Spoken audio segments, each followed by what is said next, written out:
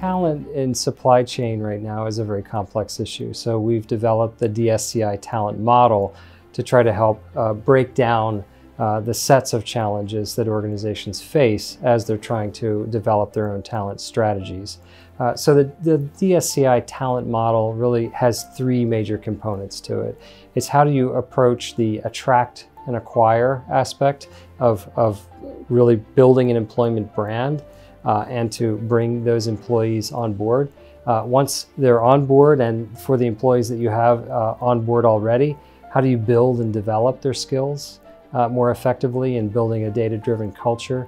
And then finally, the piece that I think is most interesting and most essential is it's not just about individuals in supply chain, it's the integration of those individuals in the organization itself. So the final piece is around integration and performance, where we try to really encourage organizations to think about what is their structure, how are they promoting the integration behaviors across functions to really achieve an end-to-end supply chain performance solution. Digital supply chain talent plans are not the same as traditional. We have to think differently, we have to think creatively about how we approach the talent issues in organizations right now.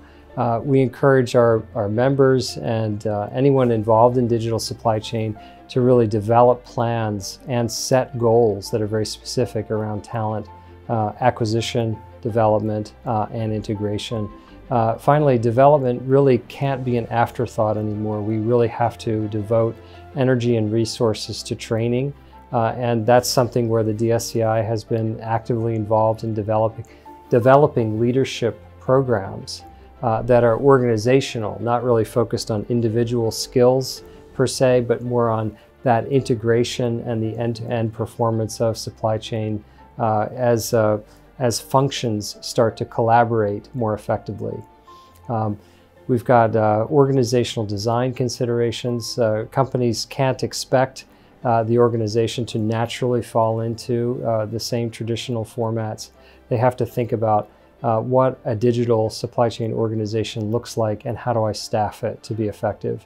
And then finally, driving performance really is something that requires consideration and planning.